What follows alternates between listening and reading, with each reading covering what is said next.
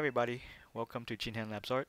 In this video, I actually would like to offer a commentary, the process I go through, the struggles I had, basically a critique of my own work. So put your comments in there and enjoy this video. And don't forget to press the like button. Thank you very much. So the material I use are mostly charcoal, line stick, the thicker charcoal piece, and charcoal pencil black and white, kneaded eraser, and chamois cloth. And I am working on an easel with Strathmore paper 18 by 24. And so my setup is I have an arm attached to the easel at the top and webcam attached to the arm. So right now that's why it's all distorted, because it's overhead. So if anyone has suggestions on how to set up a video better than this distorted look, please comment and let me know. So I'm using the grid method because the image source that I have is on a monitor, and the monitor is actually angled towards me. So the image also is gridded off, and on the paper, since it's 18 by 24, it's gridded off pretty evenly at 2 by 2, 2 inches per square by 2 inches. And I do have numbers on the side, and they're just to help out when I look up and down from paper to monitor.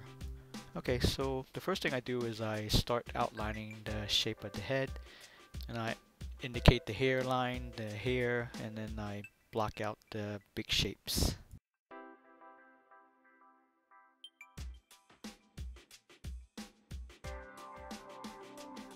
So after the outline and blocking, I would then pick an interesting area to start off with. So I wanted to start out with the eyes, but that didn't go well. So I went back to the nose and the mouth, and that did not go well either, because that was a big struggle. So the source of the picture had even lighting, and so that's why it was hard to get the shapes of these two parts. So I really had to rely on the grid lines or even the lines and in measuring, and I did not figure that out until later on. So I actually even stopped working on this for a while, for a couple of days actually. I just almost decided to give up, but actually I came back to it, and because I had to finish it. So I came back to the drawing several days later, and I decided to tackle the eye. So for the eye, the upper lid had a certain angle, and I had to get that correctly. I also have a tendency of drawing the eyeball just super large. I don't know, maybe I'm reading too many manga magazines or watching too many anime. So anyway, after careful measuring, several tries, I was able to get the shape of the eye correctly, and the eyelid pretty good, I think. So because the eye area is very detailed, I had to sharpen my vine stick. So that's why I just went through the hair area and just scrub it there and sharpen it up.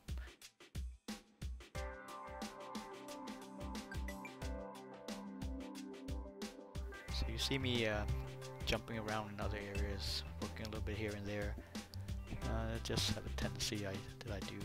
So after drawing the screen left eye, there's new markings and landmarks that I could use to do the nose, and I think that helped out a little bit better. The hardest part for me for the nose is sometimes the nostrils. Just getting that shape is difficult. And for the eyebrows, it's not exactly the same look. I just indicated about how some of the notable markings are for the eyebrows, and just to resemble how the subject looks like. For the screen right eye, I had struggles with making that one bigger, so I had to really adjust it and really measure it off the screen left eye. Just draw like imaginary lines, or even taking the grid box and sectioning it off even more just to get it right. So after I was satisfied with the eyes, I went back to the mouth, and at this point it was easier, but I still had to do careful measurements. At least the width was easier then, because you just basically point the eyeballs down and you get the width of it, and then drawing the smile line, um, the line between the lips. That took just some careful measuring, and after that, once you get the smile right, the lips will come, and it made it so much easier. So I was happy after several tries.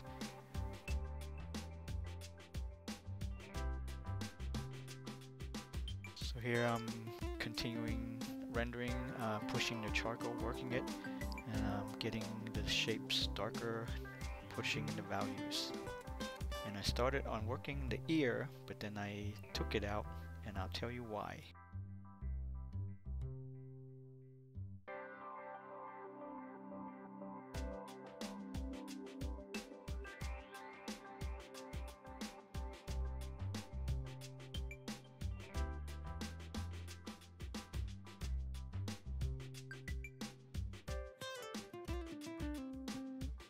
When I first took the picture of the subject, it was just a quick snap, I think. So we were not face to face directly. It was just a quick snap off my Samsung phone, and I would say, hey, it looks good enough. I could see your face. It's good, good lighting.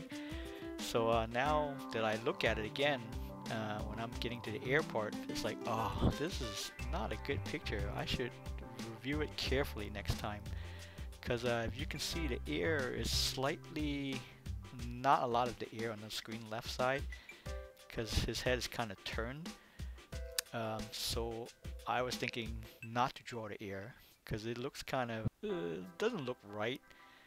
But then it's like, if I don't draw the ear, the other side has more of an ear.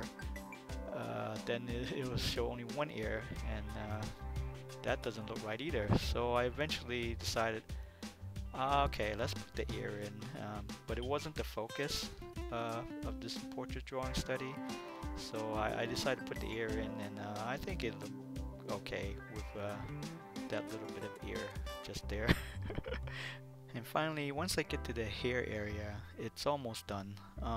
I just basically block it with black in this case, and he has some grays and whites in there, so I don't fully render it as I think I should, but for his hair, I think from rough gesturing and indication, it worked out okay.